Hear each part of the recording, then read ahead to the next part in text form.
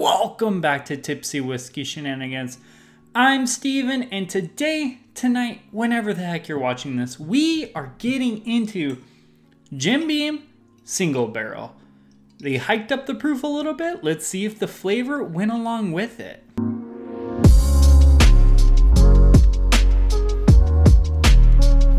And this is Jim Bream Single Barrel. So they used to have like a 90 proof version a little while back. Recently, I think in 2021 or 2020, they moved it over to 108 proof. So these are obviously Jim Bream Single Barrels. They're bourbons. They do not have a specific mash bill on the website, so I wasn't able to find out a mash bill, but essentially it's Jim Bream at 108 proof from a specific single barrel. These single barrels may vary. My specific barrel number is JB00031131, and these are unfiltered for full flavor. So, and this is like $30, or I got it for like $30. I think they're around 30 to 35. So fantastic proof and price point. Let's see if the flavor is there. And with a semi-stale uncorking, because, well, the mic wasn't plugged in. It is what it is. Let's get into this. So upset.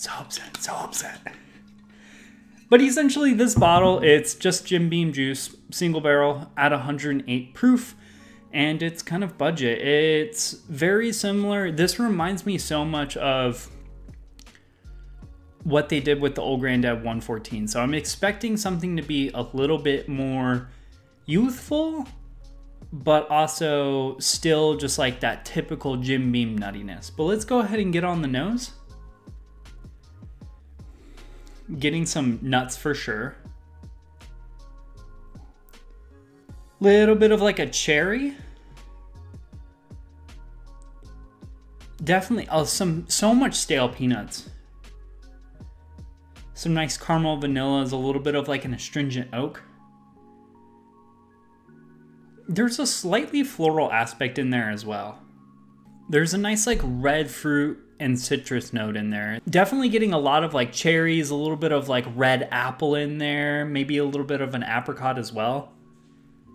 But overall, it's mostly that like, it's like red fruits, that Jim Bream nuttiness, like the nuttiness is severe. It's in everything, or it's not overwhelmingly nutty per se. It's just, it's nutty. You're gonna get nuttiness on there. It's like a stale peanut nuttiness, and then red fruit, caramels, vanillas, and then a nice layer of oak. And then on like the top of it, there's just a slight floral aspect going on. I don't quite have like what specific floral note, but it's slightly floral, which is weird because I don't typically get floral on Jim Bream stuff, but I'm getting in here. I don't know, maybe I just don't drink enough Jim Bream stuff, but I'm very surprised that I'm getting a slightly floral note. It's not very floral, but there's a little hint of floralness going on in there. Ooh, and so that floral note, the cherry red fruit, and that like stale peanut go together so well on the nose that it's like, it's very inviting. Not getting a lot of youthful grainy notes in there or anything like that. It's not overly ethanol-y, so I'm interested. Let's go ahead and get on the palate.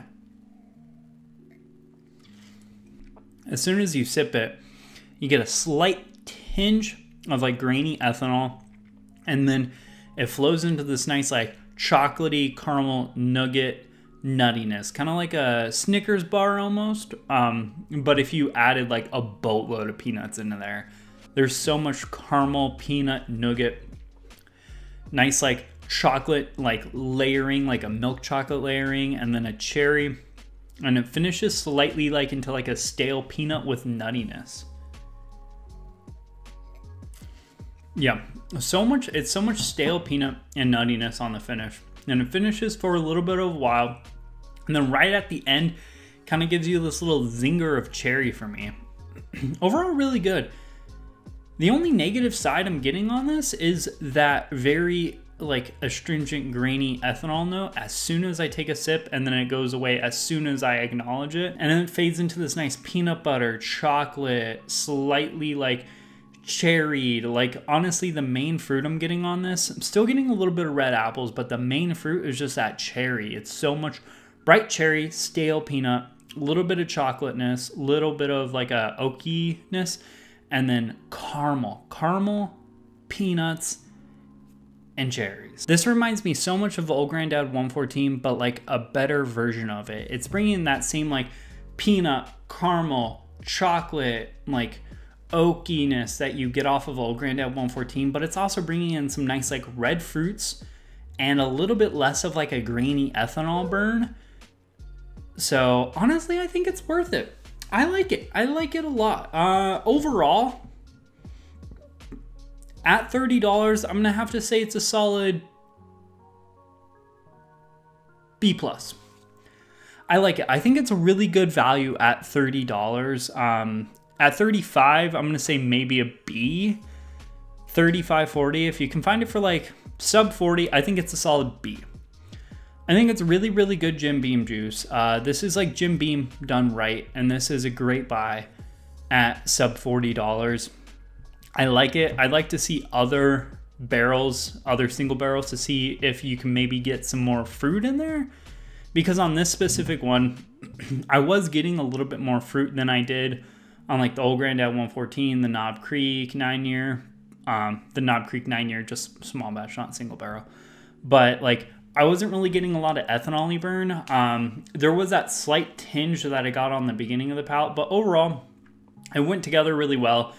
It reminds me so much of Old Granddad 114 because it's like Old Granddad 114. The reason I like it is because you don't have to hunt for the flavors. The flavors that are there. It's not the most balanced whiskey per se, but like you don't have to hunt for flavors, and what you see is what you get.